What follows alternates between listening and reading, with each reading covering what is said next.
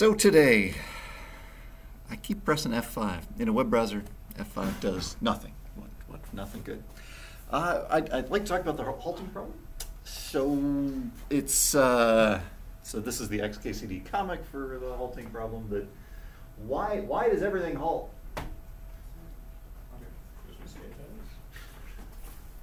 Well, because eventually, like, the sun burns out, right? And set your alarms, because we only got like 5 billion years of sun operation left, and it's going to swell up to like this, it'll be in Earth's orbit before that. So. Probably die long before that. Different universe, different solar system. So the obvious question is, how do I build a computation where I can still have energy forever? Yeah, we don't know how to get energy forever. Even if you do like a white dwarf is actually really good because they will burn for trillions of years. Little compact, energy efficient, like Prius stars. And but after a few trillion years, your little white dwarf is burnt out, and then you're in trouble.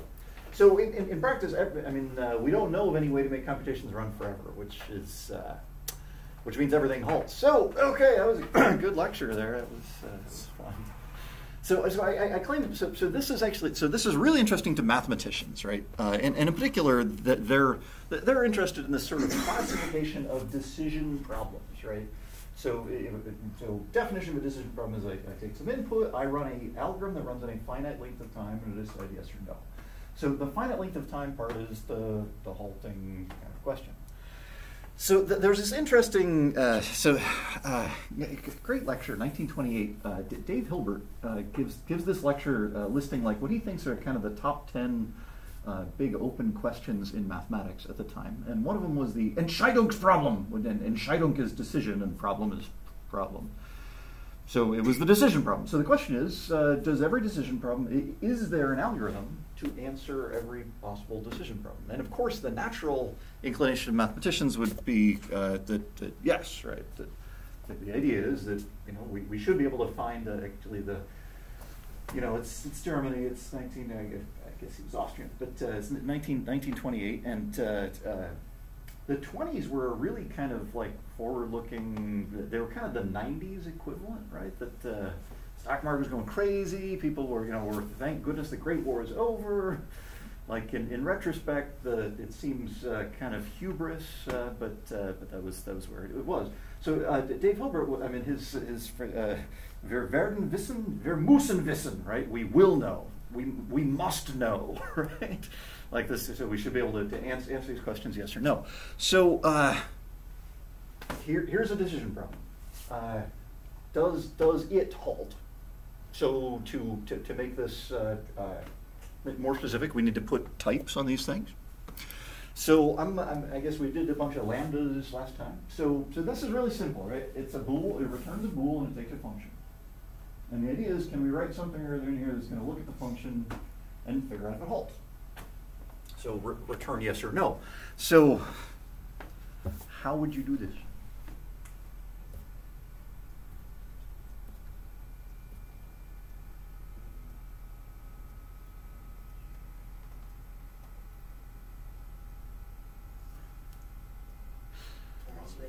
See if it returns. Oh, run it. Sure. So if you run it and it returns, say yes. If you run it and it doesn't return because it never halts, you will never say no. So just running it is not a good way to do this, because then you don't have an algorithm, right? Because I don't have a finite sequence of steps I can go through to figure out if it halts or not.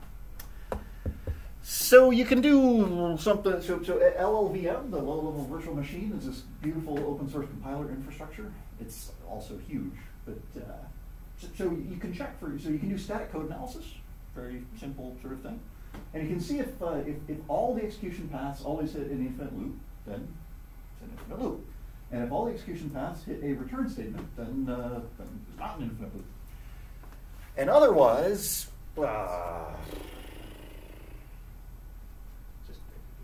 Just flip a coin? I don't know. Because there's certainly interesting programs where we don't know if they're going to stop or not. Right? That they'll. So what's a program that might stop and might not stop that would be interesting to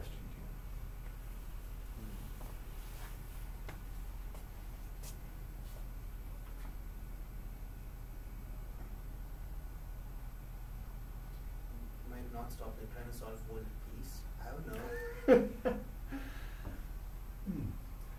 So let's see. There's a theorem you're trying to prove, like the Goldbach conjecture, right? The 3n plus 1 problem. If you've never seen that, we should. That might be in one of the future lectures. Here's a theorem I want to prove. So I wrote a program that just starts enumerating all possible proofs. Seems really like Gödel. So just list all the proofs. And check if each one is a proof of the Goldbach conjecture. If that program halts, you know somewhere there's a proof of the Goldbach conjecture. In fact, the fact that program halts is a proof of the Goldbach conjecture. It's not a conjecture anymore. Right? To try all possible, programs. See if the program solves your problem. If you enumerate all possible programs and you never find one that solves your problem can't be solved. Great, you can give up. So knowing if it halts or not is really powerful. It's actually like it's OP, right? It's too powerful. Because then if we had an efficient, especially like an efficient, like realizable halting, then like that would solve everything, which would be great, right? So I should say, don't let our coming proof that it's impossible make you give up on it, because it would be really powerful. So the problem is in practice, like not all paths do an infinite. It's not just an obvious infinite loop, and it's not just an obvious like return. It's going to be thinking about stuff, and if it figures it out, it'll return, and if it doesn't ever figure it out, it'll keep thinking. Right? So that I feel like is a really hard kind of program to analyze. So,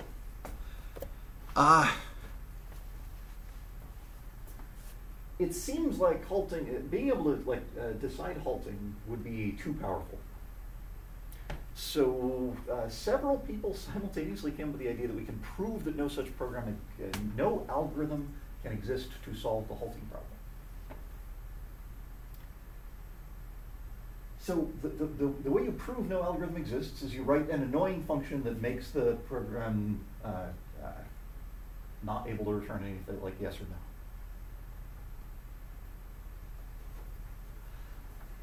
So this is the subtle part. So my annoying function, it returns if running halt on annoying says it doesn't return. And if returning halt on annoying says it returns, then it doesn't return. Which is what makes it annoying. This feels like you met this function in middle school. Does that make sense? Arsh, does it not make sense, or? I understand what's going on, but yeah. Like Harvey explained this to us last semester. Okay. Did he think that function was annoying? Because I think it's really annoying. I think it's like you are intentionally making my job harder here, right? So the deal about this function is that like if you had any other combination of return values here, it would be fine. If this was infinite loop, that's an infinite loop. If this was return and return, this would always return. And there's no like breaking the universe like self-reference. There is a self-reference kind of surprising. If I halt. Otherwise, infinite loop. And then the cool part is halt can literally flip a coin and say like, you halt, and it's like, yes I do. Or it can say, you do not halt, and it says, nope, sorry, just run forever. So the weird part is that there's actually 4 combinations of possibilities for the return statement, and 3 of them are fine, right? They don't break sort of everything. But then there's this one where, if you say I halt, then I won't. And if you say I don't halt, then I will. which just seems childish. So the deal is, this is exactly like the sort of first order contradictory self-reference that Gödel came up with, right? This is the theorem that says like can't be proved, which there's no stable truth value for that. So what does this mean?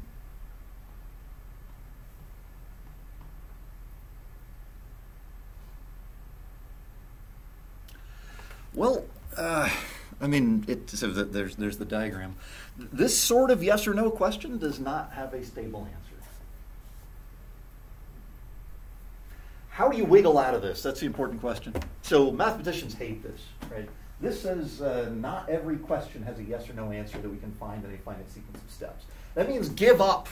We cannot solve mathematics. Mathematicians want to evade that any way they can. So how do you, okay. You want to wiggle out of this one. How do you do it? Approximations. I can always guess. I mean, this is always, I get an answer. The answer may not actually be correct, but I can guess, and that'll give me an answer. that doesn't seem. You throw it into a different category and say, like, this is the category of things we can't solve. Mm-hmm. Yeah, because I feel like actually, so this function is like specifically intentionally annoying. The question is, if we just avoid the intentionally annoying programs, could we somehow like trim ourselves down to like, less annoying? So in particular, there's this self-reference, right? And that always seems kind of dangerous, right? So here it's this sort of like truth recursion with a not sign.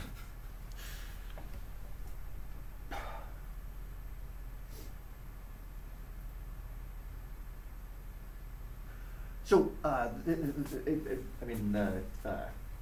mathematicians' first knee-jerk response to this is to say, we just need to ban those functions and everything will be fine. Does that seem like that's going to work? It seems like you're going to be banning a lot of functions. Yeah, what do we need to ban in order to make it so you cannot have self-reference like this?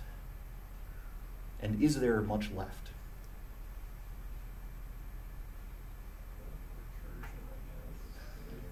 Let's say, yeah, I mean, this really looks, it's actually not calling itself necessarily. I mean, it totally depends on what halt does. In fact, halt is probably not going to run annoying. I mean, that would literally just be an infinite loop, and then, hey, then we'd actually be okay. Like, if it never even reaches here, then halt can say, yeah, hey, an infinite loop, because, he calls me, and I call him, and back and forth. But the thing is, if halt is an algorithm, you clearly can't just run the program, right? That's kind of infinite loop whenever the program infinite loops, so it's no good. So halt is supposed to be based on static analysis. This is actually a real thing compilers do, right? I mean, despite the fact that the halting problem is unsolvable, somewhere in the compiler optimizer, right, it's actually trying to figure out what statements are reachable, and thus it needs to know what is going to return and what isn't. And there are certainly restricted situations which it can do that. Now, here's where it gets weird, right? If oftentimes the compiler is used to compile the compiler. So if the compiler optimizer is trying to figure out if it can optimize this particular statement, needs to know if that statement is going to return. What if that statement is the compiler optimizer? Right? Shoot. Right? I mean, the compiler is not trying to be annoyingly self-referential. But the input data you passed to the compiler was the compiler, and suddenly you're back to self-reference again, right? So the deal is, I feel like this is sort of the most nakedly annoying kind of self-reference. And that, I mean, I'm totally fine with just saying, like, halting problems works except for this a-hole. He can just go stand in the corner, right? But the problem is that self-reference kind of occurs in places you don't expect it. Right. So for example, imagine I'm enumerating proofs because I'm trying to solve the Goldbach conjecture. Somewhere in one of those proofs is basically a disguised version of me. Right? In fact, anything that's enumerating lists of stuff is eventually going to come across your own Gödel number, right? or some equivalent. And depending on how you interpret the things you're enumerating, then suddenly you're back to self-reference, which is a little surprising. So, several people have proved the same result using different models of computation. And these were models that people were pretty, they had some hope about, right? So for example, after Russell's kind of set of all sets that do not contain themselves, mathematicians realized that you got to be kind of careful about how you define sets and things. So they came up with a really primitive version of calling functions called lambda calculus. And basically, like, I can make these things recursive without actually literally, because mathematicians are clearly scared about recursion because it's so powerful. But you can make these things recursive using the same exact trick that Gödel used last time, where I just I have a number that represents the formula, and then I'm just doing arithmetic on the number, whereas really I'm doing operations in the formula, like running it, checking if it's a proof, etc. Yeah, this is a really dense paper. Actually, so we're stuck here for 2 hours. I'm actually tempted to have us break into little groups and then pick one of these to work through the details. Because it's clear that if we allow C++, right, functions as arguments, functions that can pass themselves as an argument to something else, you can clearly get into trouble, right? I mean, hopefully that's pretty clear that you're in trouble. But the question is there some more restricted version of computation where suddenly we're safe again, right? I mean, templates or recursion seems like maybe that's just the thing maybe functional programming is just the thing we need to ban, right? And I'm okay with that. If we're just down to for loops and sort of honest, simple things, maybe we're okay. But so actually the trick was finding like a restricted model of computation where this still works out. So lambda calculus, I don't know, have you all seen lambda functions? So I could say something like lambda in x, I'm going to do successor to x. So the deal is lambda, and this is where the C++, they're called lambda functions because it's the Greek letter lambda using these things. So lambda x, an expression, just means I'm going to apply this expression to some new thing like y. And basically y is going to substitute for x. This is the mechanics for why the way lambda functions actually work. So the paper is not a great intro to this. So how do we do this? Well, okay, y is now replacing x and all these things, so we now have the successor to y. So it's it's just substitution is the basic idea. Surprisingly enough, one place this gets tricky is what if I already have a y in there?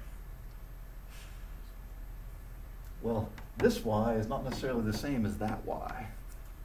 So you may figuring out how to break basically what you want is functions that take local, where the arguments are local variables, and this is kind of most of the work of kind of building stuff with lambda. But the weird part about Church's paper is it's a totally mathematical paper, right? It's clearly not like intending for computation to happen. So Alan Turing heard about Church's paper and sort of rushed out this a paper of his own where he was really writing it unbelievably explicitly. Right now, the weird part is this is 1936. So at the moment, I mean, computers are computer is a job title. They had automatic computers like the Brainiac, Moniac, etc. And the ACK part is automatic computer. So they had automatic computers usually reading like paper tape. So you'd have a hole if it's a 0 and a paper if it was a 1. So you'd write your programs using a hole punch or something, and basically like you can read and write tapes. So Turing machine is actually kind of it's a really primitive kind of machine. And I'm always struck working on Turing machines quite how little there is there. So why would we pick a really weak version of computing to try and do proofs on?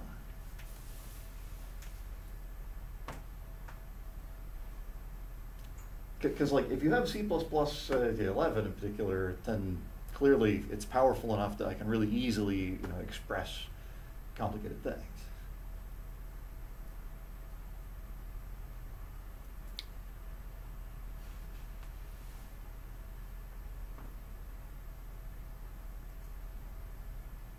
To fix issues that come with being too complicated? Yeah, so the surprising thing is that the more complicated your machine is, your model of a machine is, then the more work you have to do, right? In other words, like C++ is designed to make it really easy for people to write complicated programs, right? So there's all kinds of this machinery like templates and functional metaprogramming, etc. And it's designed to make the user's life easier. If you want to build a mathematical model of C++, right, I want to show, for example, that I can emulate C++ on top of some simpler architecture like x86 machine code. Which is also pretty complex. What do I have to do in order to show that I can run C++ programs on x86? Show that the set of all C++ programs can actually be turned into a set of x86 programs. Yeah. So I have to take every language feature in C++ and show how you can implement that in x86 machine code. And I got to write a C++ compiler. Doesn't have to be an optimizing compiler, but I got to show that it can be compiled. That's work. So Turing machine is unbelievably simple and primitive, which it means that writing programs for a Turing machine is awful. But simulating Turing machines is really easy. So the weird part about this is that a lot of these machine models are designed to be easy to simulate, not designed to be easy to write programs for. So for in the homework that was going to be due last Friday, but then somebody unplugged the switch that connects basically our whole machine room to the outside world, so NetRun was not accessible, and I had most of the timing code. I gave you timing examples in the NetRun machine, so that homework is actually due midnight tonight. Wasn't me, guys. It's John Kwan was in their inventory. So if I want to build it, I want to build a simulator because there's stuff I want to measure about the simulator. How many people wrote an assembler for their? Oh, cool. In Python? Python. All right. That's right. It's like a superpower. So, anybody else write an assembler? No. So you just hacked out bare machine code. That's a lot harder than it is to write C++. How many people wrote a C or C++ or Python runtime? Can it run Python? Does it assemble Python into machine code? Because that would be bad. It's like, well, why not? Because it's easy to write programs in Python. That's what Python's designed for. But writing the Python runtime is hard, right? And it's because life sucks, right? If I want to give some cool new feature like arbitrary precision arithmetic, like Python has built in, I got to express the arbitrary precision arithmetic, which was really easy to use. I got to express it. I got to figure out how to write all the code for the arbitrary precision arithmetic. And if you're a mathematician and you want this proof to be a sort of convincing proof, you got to be sure that everything you're doing in the sort of translation process is right. So the validation gets a lot harder. I mean, this is. So the basic idea is that there's kind of this trade-off between thinking things from the user side and thinking things from the runtime, whatever's underneath the sort of machine interface setup. And a Turing machine is way, way, way over on the side of it's totally designed to be easy to simulate Turing machines. And it's just awful to write code for Turing machines. So when you write code for Turing machines and you see this is awful and I hate it, then that's good. That's fine. That's the way it works. So if I'm going to express this sort of halting problem using Turing machines, I need to have a Turing machine that determines if another Turing machine halts.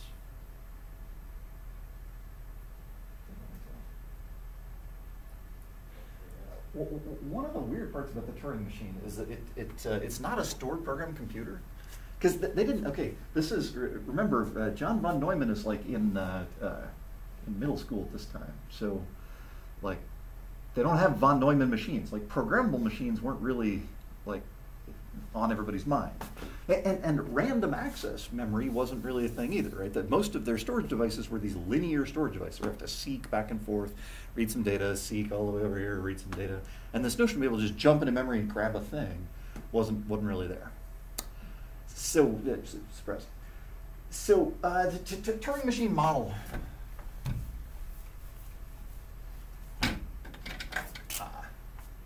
I have a tape. And then I have the sort of control program. So the interesting part about this is the control program is like the machinery of the computer.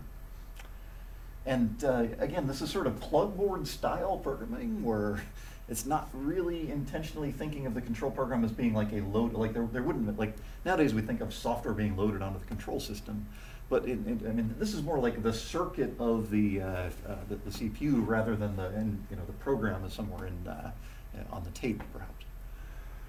So the idea is this is finite, and in particular the control program basically never changes, right? A Turing machine, we wire it up one particular way, and that's just the control it uses. The tape, if the tape is finite too, this doesn't become mathematically interesting. And why not? There's only so many things you can do with it. Yeah, so I mean, if my tape only has 2 to the 32 times 8 bits, because there's only 32 gigabytes worth of tape, then this is a finite number. We can only enumerate a finite number of states. That means that no program can really, like, work forever. It's going to run out of space. Now, leave aside the fact that this is a ridiculous number of states.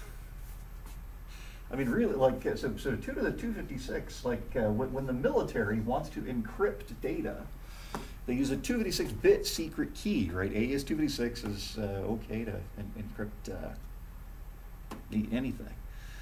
And it's because, like, no adversary that the military can imagine wanting American secrets could ever, like, figure that out, which, so enumerating a space like this is just, like, forget about it.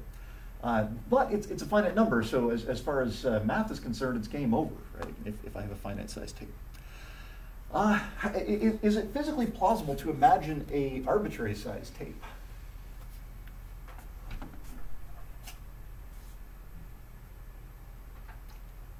I mean, it's clearly impossible to get your delivery of tape, right? And like, okay, here's the start of the tape. And the end, there is no end. It just keeps going. Like, you can't get a tape like that, doesn't work. It just trails off into the darkness somewhere. What is a physically plausible implementation of a tape of unlimited size?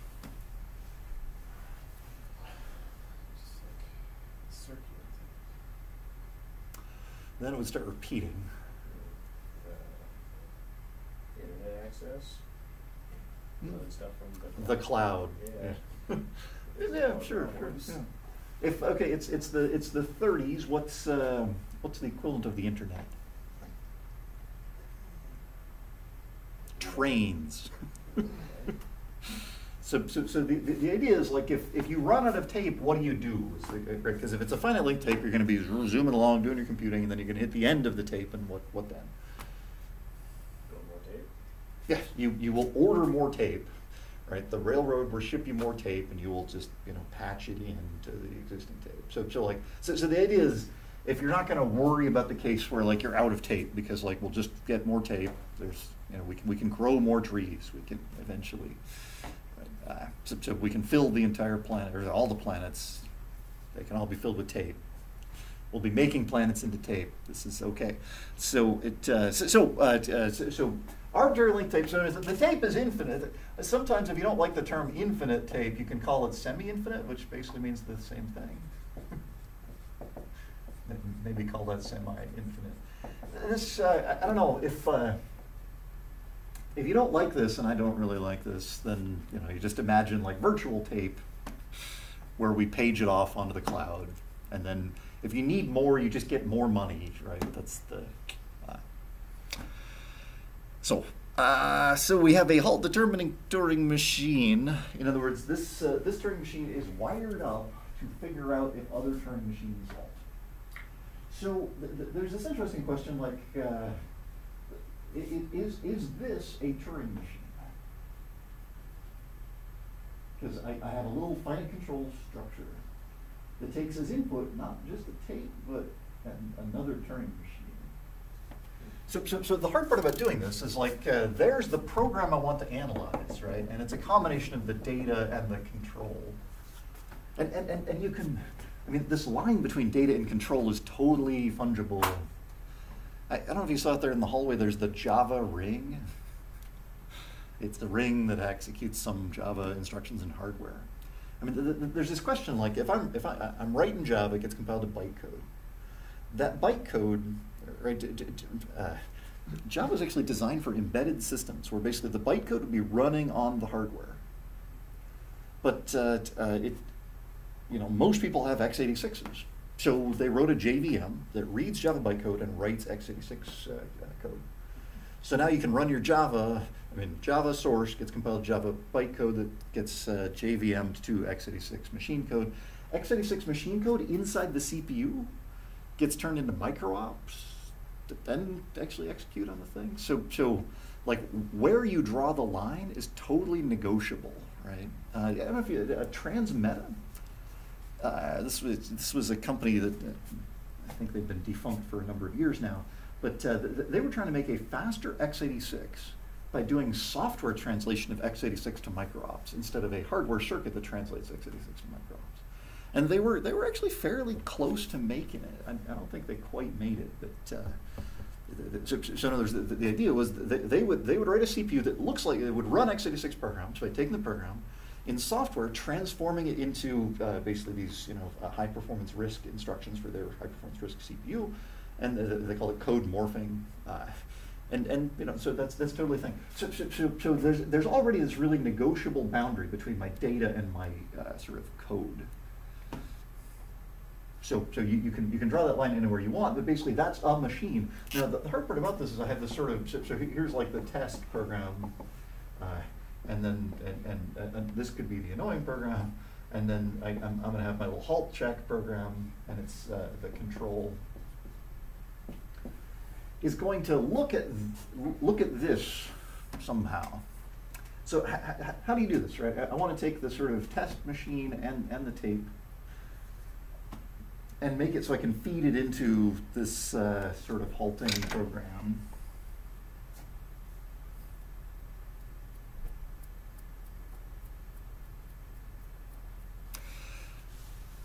So I mean, this is clearly the hard part about doing the mechanics of figuring out how to mathematically describe a program analysis transformation. Right? Is that I need to figure out some way to encode the machine as something that another machine can take. And again, this is really easy if I'm allowed to pass functions to functions. But how do I do this? So you could call this a universal Turing machine because it takes other Turing machines as input and then does things on them. Can you turn the machine into a tape? Yes, yeah. So I need to take the machine and its control and somehow make it one big tape, right? So I got to virtualize this whole thing. So I just have one big tape that represents the control system and the tape. So right. So somewhere. It is, I'm going to have a control system for my halting program. And I'm going to encode on the tape the program I want to test. And then its input. Both of those things.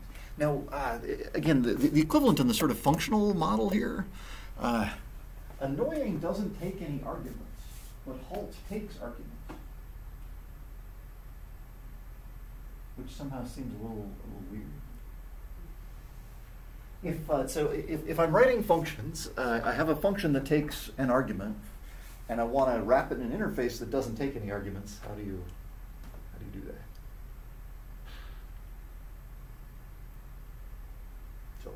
I write a function that takes no arguments, and then I call the function that takes arguments, passing the arguments I want to pass. Right? This is hopefully it's clear. You don't need to pass separate arguments in functional programming because I can store things locally.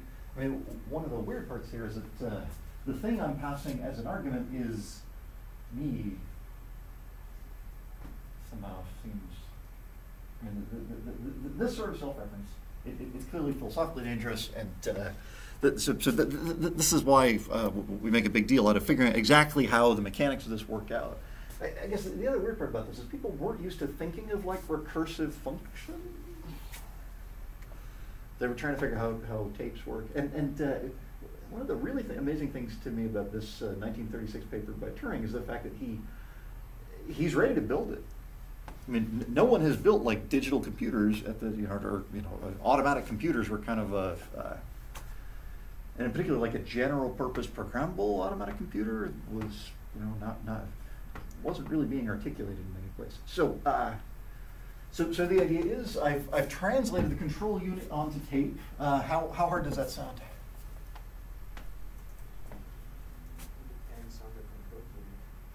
So, so what's inside a control unit is I've got a bunch of states. So I'll be in state A, and then I'll read something off of the tape like a 1, and then I'll be in state B. And if I read a 0, then I'll be in some other state.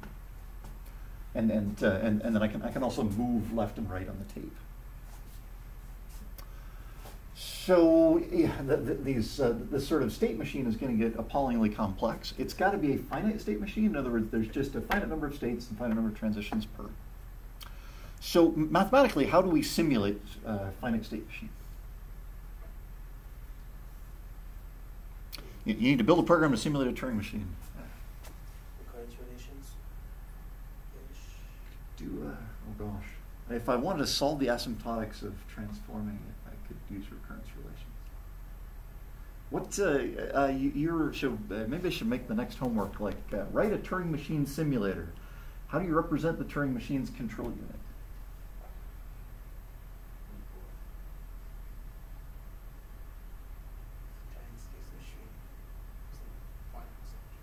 Yeah, so it's a finite state machine. How are you going to? I mean, maybe this would be more valuable to just switch to doing this. In terms of like C++.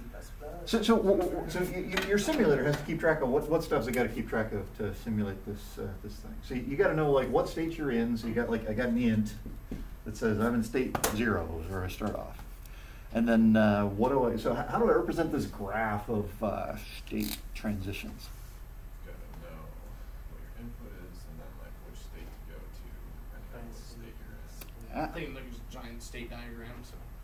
Yeah. So in code, how do you represent your big graph of like? Either some sort of tree or a table or something. Yeah. So tree is also a table seems great because I can say like, okay, I'm in state 0. I'm going to read something. So somewhere I'm going to have a bunch of tuples, right? If I'm in state 0 and I read then I'll where I go when I read things, and I'll call that state 10. So if I'm in state 10 and I read a 0, then I'm going to go to state 12, and otherwise I'm going to go to state 15. So I'm going to go to 12 and 15. Maybe I have an array indexed by the stuff on the tape. And I guess I got to figure out whether I go left or right. So you could do some clever, stupid hack like positive or negative, or I could have basically left and right. If I read a 0, I go to state 12 and I move left. If I read a 1, I go to state 15 and I move right. Does that make sense? So you pick some data structure for representing this, and you could do it. I guess you could have more curly braces somewhere. So you just have a list of these, right? So I'd have a list of states, things I'm going to read. Somehow you'd index things that are actually the easiest. Okay. I'm changing my mind on what I should do here. So if you read a 0, you go to state 15 and you move left. Right? If you read a 1, you go to state 12. I got those backwards. So you read a 1, you go to state 15, and you move right. So something like that. So basically, like I look through and figure out what state I'm in, or you index this, and then you say, what am I reading? And check your little list of those things. Does it make sense? You have to move, you don't have to store how many steps because it's like mechanical, right? So you're jumping in, it's almost like think of like jumping to a spot in memory, so like a memory address. Surprising thing about a Turing machine, it always reads what's directly under the head. This is the worst part about writing Turing machine programs. Is it reads the thing it's on, and then it moves one square left or right, which, so it's not easy to write programs for, but it should be. I mean, literally, maybe I should just have us build one. So we can totally write a simulator for it. Like, I mean, hopefully. So you notice what we just did here, right? I wanted to simulate a Turing machine in C++. So I figured out a data structure to represent the control structure of the control system of the Turing machine in C++. Like here's just an array. If I write the array onto a tape, and then I write in this awful Turing machine program to like look at the tape and simulate the next Turing machine, I've just built a universal Turing machine, which is kind of an interesting meta kind of operation there. Right? It's really easy with Turing machines because all you do is you do the state transitions and the tape. So basically, I mean, I got an int that stores the state I'm in. I got an int that stores where I am in the tape. I have one array to represent the tape, another array to represent the states. That's it. Like there's nothing to them. Whereas this is a lot harder in like C++ or x86. My gosh, getting your little simulated x86 to boot would be a pain. Does this make sense? So essentially, all we've done is we've moved from having like a model of an actual machine, right? And there's think of this as like a bunch of wires and circuits. No, now this is just a data structure, and the weird part is then I can have another set of wires and circuits that operate on that data structure. So I've got the halting program. So here's the control system that determines the halting, solves the halting problem. And I've got the Turing machine, and then its output. So we need to next make the annoying. So again, I mean, the Turing machine is going to like eventually it's going to like be in some state, print yes, and then halt, or it's going to be in some state, print no, and halt. Right. So there are going to be state transitions in a halting machine that are going to do this. So how do we make the annoying Turing machine? So what I want to do is I want to feed in a program that's going to break this. That's going to make it say yes if it would have said no and vice versa. So the self-reference part is what we need to bake in there. Can you just get two of them pointing at each other?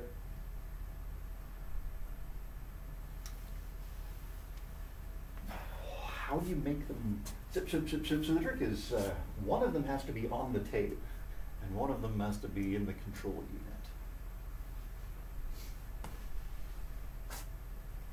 unit. And they ought to be the same one.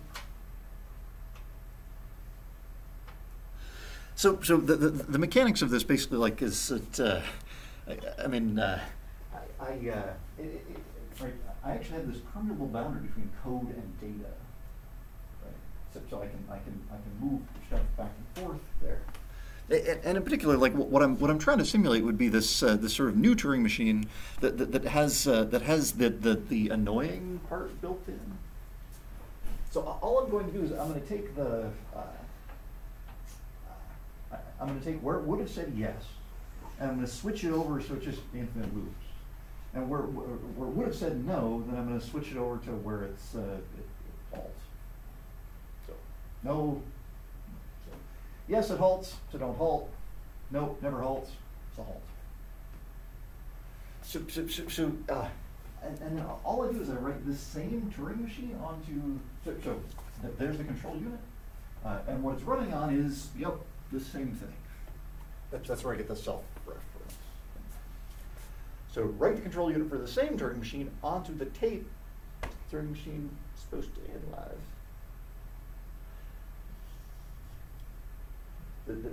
This is the weird part of this. So the gory details of figuring out the mechanics of doing the self-reference that is where it kind of gets philosophically tricky.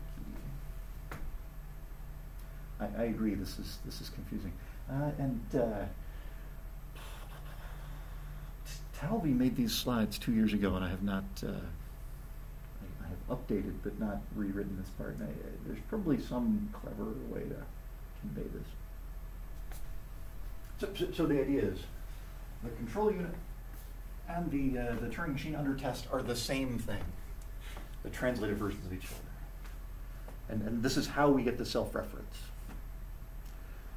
So the weird part about this is that this could say yes or no depending on what you claim to have done in here, but it can never say something consistent. Right? If it says yes, this Turing machine halts, then clearly it does not halt. And if it says no, this Turing machine doesn't halt, then sorry, man, it halts. So there's no way to get the right answer because of the annoying self-reference. And there's no way to forbid the annoying self-reference if you're going to take an arbitrary Turing machine.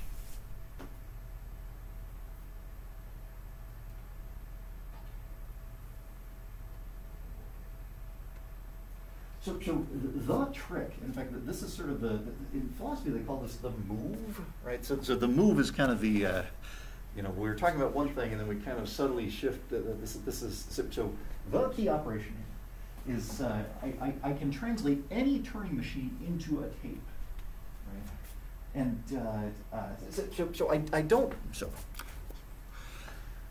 the weird part about doing this is like the obvious way to do self-reference, we have two control units.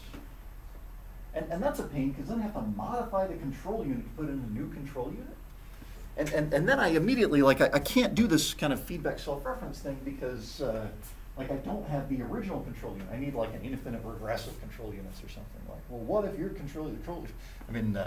So the device under test is this thing.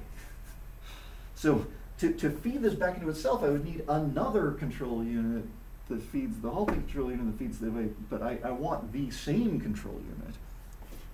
And you pretty much can't do that with the the circuit can't do the self-reference. But data can do the self-reference. In particular here, if you ignore the tape, you say, okay, I've built my Turing machine, hand me a tape with anything on it. Then you can say, okay, you built your Turing machine, great. I'm going to digitize that whole thing, write it onto the tape, and then say, now what you're going to do.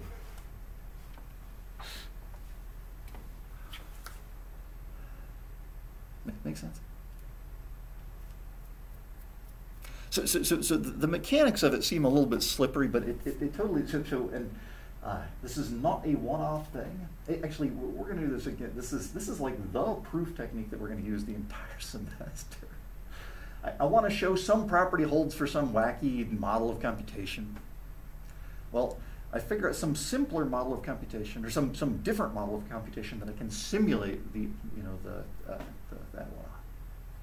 So in this case, what we're doing is we're simulating a Turing machine control unit using a Turing machine tape.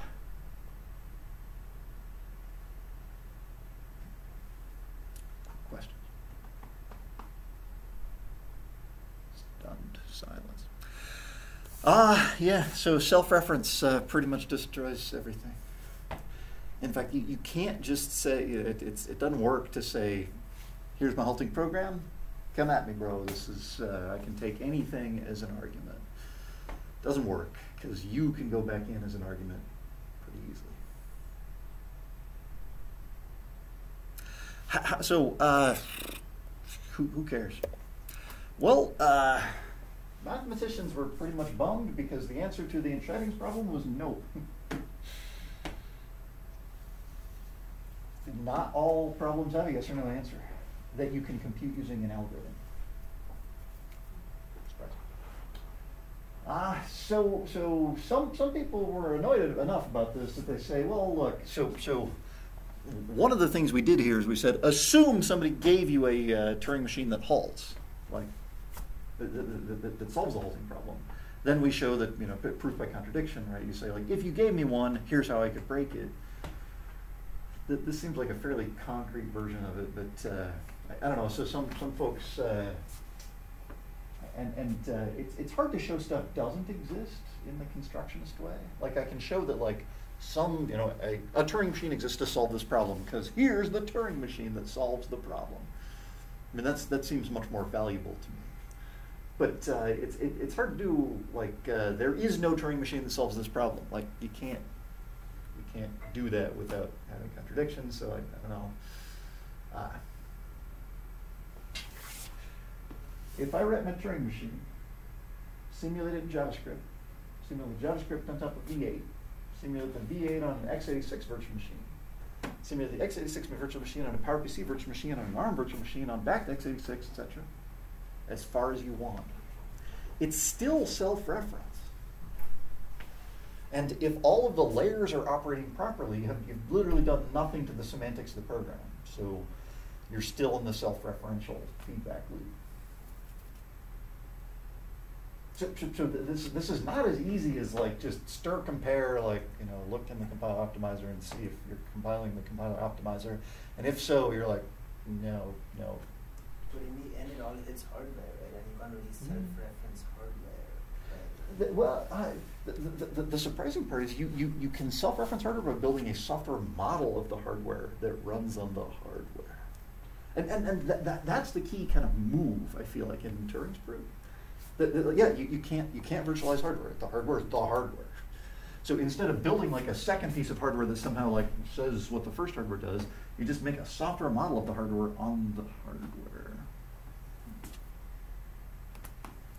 which is fun. I'm somehow excited about this notion of moving beyond truth and falsehood. This actually, that feels like a very 21st century concept. Like, we don't need true, false anymore. I feel like in particular this case, just like Gödel's proof is a first order oscillator that just goes true false. And it makes me think there's actually probably higher order truth oscillators that say true true false, true true false. Like if you're willing to allow that. I don't know, I always feel like return a bool, right? Function returns a bool for writing C++. It could also just throw. So, you know, if you can throw, then all bets are off, right? This is now, and this is the annoying part about writing C++ simulators, is you're like, I got it all in C++, I even got templates working, that was a nightmare. And then you're like, I forgot about exceptions. Oh my gosh. And exceptions called destructors, and like, oh jeez. There's just all this machinery that makes that work. So if I have to return a bool, well, I could also just, I see like, there's no way I can return true or false. I'm just out of luck here. You throw, and you say like, throw illegal self-reference, and then you're like, my contract is satisfied. Like, I never said I would halt when I wouldn't, I never said I would halt when I won't, so you can, you know, does what it says in the manual, read the contract, it's okay. But the problem is, somebody can now just like start up, like if I can statically analyze and be sure that it halts, then I say it halts, and if not, then I say it doesn't. And then that crazy else case, instead of guessing, I just say, I bet it's self-reference, because I can't tell, I don't know, right? Then how does just throwing self-reference, like when is it safe to throw self-reference, and when should you not have thrown self-reference? You should have given me a real answer. Like, hard to say. So what does the contract look like? You're going to allow this third value, nobody knows. I kind of like this notion that if we're mostly true, like it's totally okay if you have a non-self-referential program. You could always, you know, there's no theoretical problem with always being able to solve that. And in fact, compilers are kind of working their way towards being able to do that, which would be cool. And then most self-referential programs, I guess, you know, at least 3 out of 4, if you're assuming kind of random return or halt kind of thing, those are all okay. And most of it, like self-reference is totally fine. Like, you know, I'm doing factorial. If it runs down to a base case, that's fine. But, you know, self-reference is okay. Calling yourself is okay. I guess the other way I like to think of wiggling out of this is to say, like, an algorithm has to solve the halting problem. So if we don't have an algorithm, we're okay, right? We can solve the halting problem if we use non-algorithmic solutions. So there's an obvious way. So algorithms have a finite sequence of steps that can terminate. So if it doesn't terminate, it doesn't have to terminate, again, you just run it. That's great. If it returns and you say, yeah, it holds. And if it doesn't, you say situation unclear, asking later. So that's cool. I mean, if it eventually one of these things has to happen, right? And you could run the program and start doing proof checking to try and prove to yourself that the program is stuck in an infinite loop. And eventually one of those two has to finish. Like either the program is going to halt, or you're going to find a proof eventually that it doesn't halt. And at some point, you're just going to be trying all possible proofs. But that, I mean, eventually, I think this is guaranteed to work. Is this guaranteed work? What if your program computes all the digits of pi and then never repeats? So Yeah. But this is the annoying thing. It's like it could be on an infinite loop that isn't a strict repetition. Yeah, the things are changing. It's just they're never changing in such a way that they will stop. So. Yeah, so I think one of these three things eventually has to happen. Now this is where you realize that the reason you can't determine if it's stopping or not is because it is you. And then you're really sort of reaching. So I don't know. I feel like self-reference is kind of an interesting challenge, right? That there are probably questions about me that I can't answer. But like, is your answer to the next question no? That doesn't strike me as the most important kind of self-referential question. Right, so, I don't know. There are problems that you may be asked to solve that are impossible.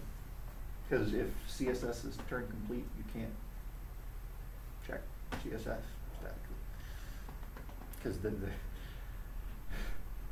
sufficiently awful CSS could essentially be encoding a model of you. Can't be done.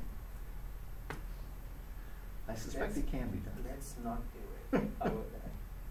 there's a lot of things that you can't do in CSS. I mean, you can do math now. So if you can do math, Once you can do math, I think it's all over. CSS tree, you can do math. So go ahead and make a Turing machine in the CSS tree. Not a homework. That's not a suggestion, not a homework. Right, so we got our hour done. So I had, there's a bunch of possible paths to self-reference. So the lambda calculus. So with Turing machine, there's this key move. The hard part is kind of working out the details. How do you have a program answering questions about the program? I claim it's almost too easy with lambda.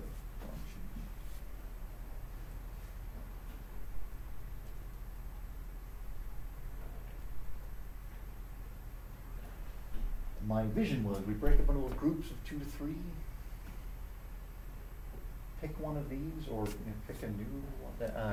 Actually, so in particular, it should be possible to write a simulator. So one of the paths is your homework 0 machines. So in particular, it should be possible to write software for the machine that actually models the execution of the machine. And as soon as you can do that, you can make self-contradictory self-reference.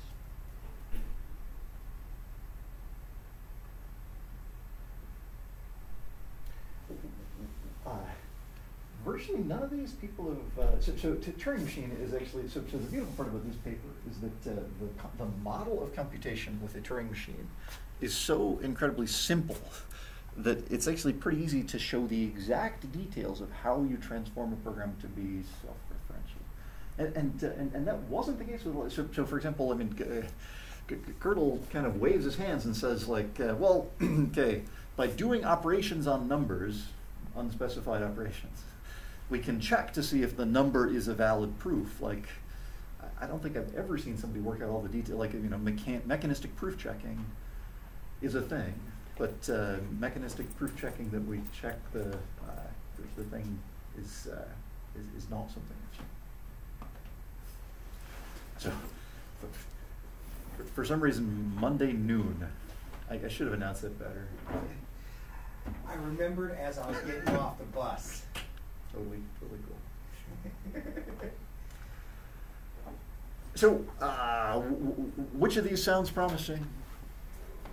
Do any of these sound interesting? one way is like write a Turing machine simulator, and then at least sketch out how you could build a universal Turing machine in the Turing machine simulator. I also feel like there's actually kind of a missing. So if we could figure out some really easy way to represent some very efficient compact representation for arbitrary computation that includes random access for the more updated Turing machine. So it would have like registers, random access somewhere.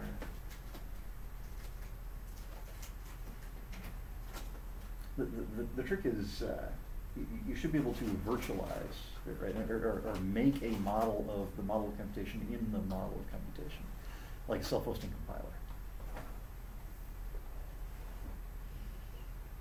Does that make sense? It makes sense. It just sounds like a lot of work. Maybe And add a factor of, write a Turing machine simulator. How many people have written a Turing machine simulator before? No one. Let's do that, because that's like so the key operation of the proof here was writing a Turing machine simulator in a Turing machine. Writing stuff for a Turing machine sucks. So write a Turing machine simulator in some language you like. Can we say groups of two, or 2 or 3? Let's do the CSS. If we can figure out how to do it in CSS, yes. I guess it's probably not possible in CSS. I think we can do it. Is CSS Turing complete? Who like CSS?